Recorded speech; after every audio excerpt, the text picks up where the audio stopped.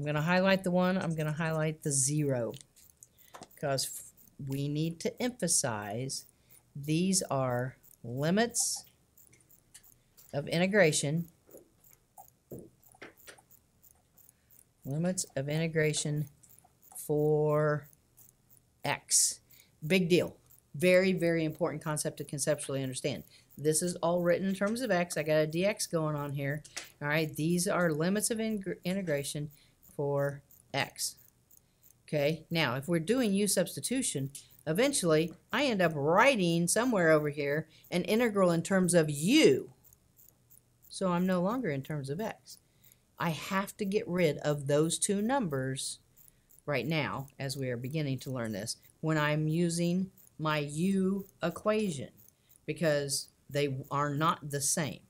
Okay, so we're going to do just like we always have when we initially start here. Okay, we're going to say, okay, we're going to let, all right, so where's the insidemost part of the function? The x squared plus 1, so that's where we want to go for our u. All right, and then I haven't really said much about it today, but then in your head, when you take the derivative of x squared, you get 2x, which means that x is going to go away, so it's a good thing. Okay, so we're on the right track. All right, we're going to go a du is equal to a 2x, and then a dx. We'll solve all the way down for dx, so we'll have a du over a 2x. Okay, then we always come up here and we start doing our substitutions. All right, this is crucial. I'm going to have an integral. I am not going to put anything here, and I am not going to put anything there because the 0 and 1 can only be used when I have all x's. And what am I about ready to do? I'm about ready to mix up my x's and u's.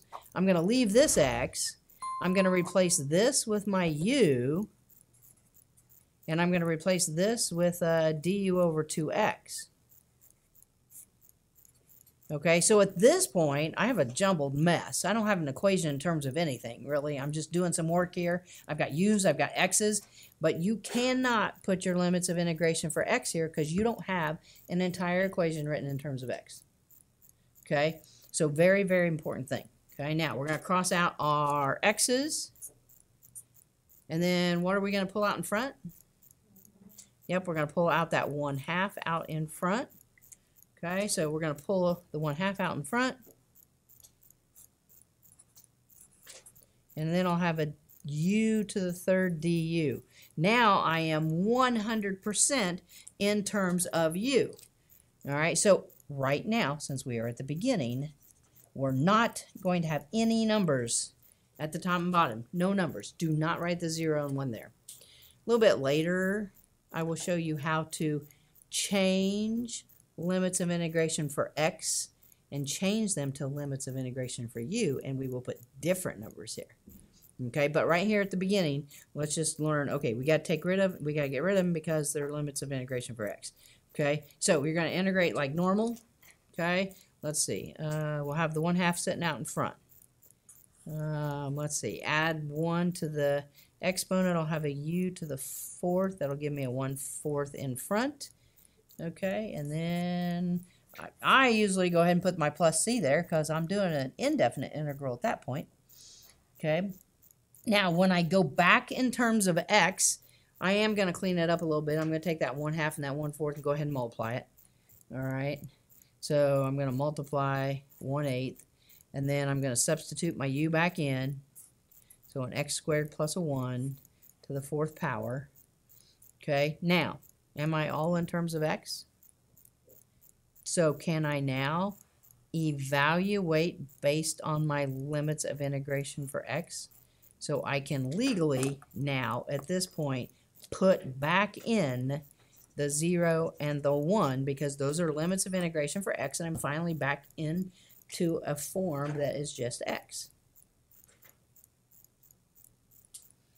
Okay, let's plug some things in. Oh, this is going to be kind of easy. When I plug in 1, 1 squared is 1, plus 1 more is 2, 2 to the 4th, 2 times 2 is 4 times 2 is 8 times 2 is 16. Okay, and then 16 over 8 is 2. All right, then we're going to subtract. We're going to plug in our 0. Okay, so 0 squared plus 1 is 1 to the 4th. Still 1 times 1/8, so 1/8. So 15/8, because that'd be 16 over 8, so 15 over 8.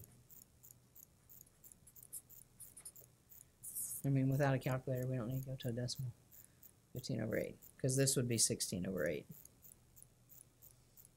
Okay, so the whole emphasis of that was I really, and like, so what am I going to do? I will, obviously, you're going to write this. I'm going to check this right here. I will look for your mess that's got both X's and U's, and I'm going to look and make sure you don't have numbers there. If you've got numbers there, I'm going to probably take a point off right there. When you get all in terms of U, again, I'm going to look specifically here. Do you not have any? Because you're not supposed to. You'll probably get a point for this line. Going from here to here, you'll get a point because I'm checking the integration at that point. And then when you plug it back in, then I'm going to look to see, did you put back in the 0 and 1 because you're in terms of X. And then final answer. Okay. All right. But like I said, this, I mean, it works perfectly. All right. I just know that, you know, like at some universities like Purdue and stuff, when my children were going through there, they were really picky about those limits of integration for X. Couldn't be here.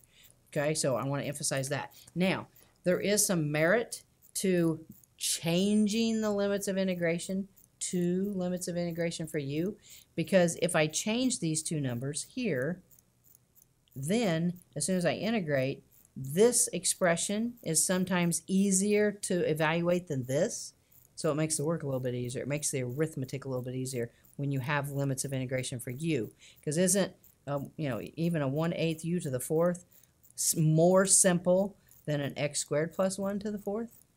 See, so it will be to our advantage, all right? But I want to practice this for a while, okay?